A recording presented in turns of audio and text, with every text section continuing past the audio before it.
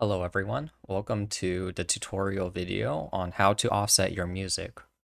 So the first thing you want to do is just have your template file all set up. So you have your music downloaded and you have an empty map to BMS file.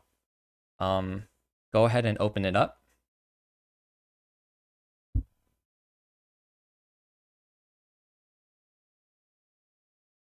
So I've already done it, but you'll want to have the header file filled out, specifically the BPM section.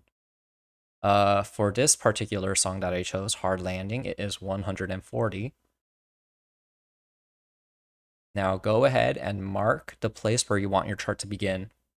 Personally, I like to have my maps start at the second measure, so I go ahead and place a note there. The second thing that you want to do is to hover over the timestamp. So you can see the number 1.7143 on the bottom blue bar next to the 192. This is where your song will begin and where your chart will begin. So you want to move the first beat of your song, your OGG file, to where this small is. To do that, you can use any audio editing software. I prefer to use Audacity.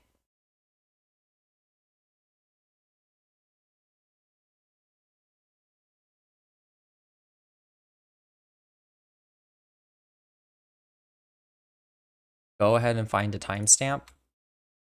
For me, it's 1.7143.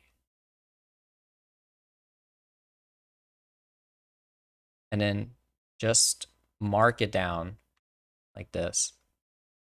The second step is to move the first peak of your song to begin at the same position.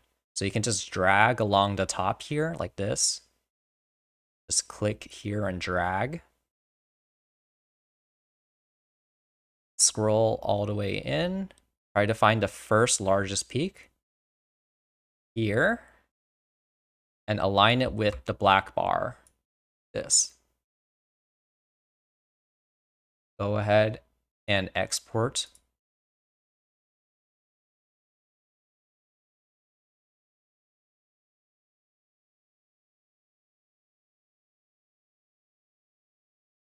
Hit save.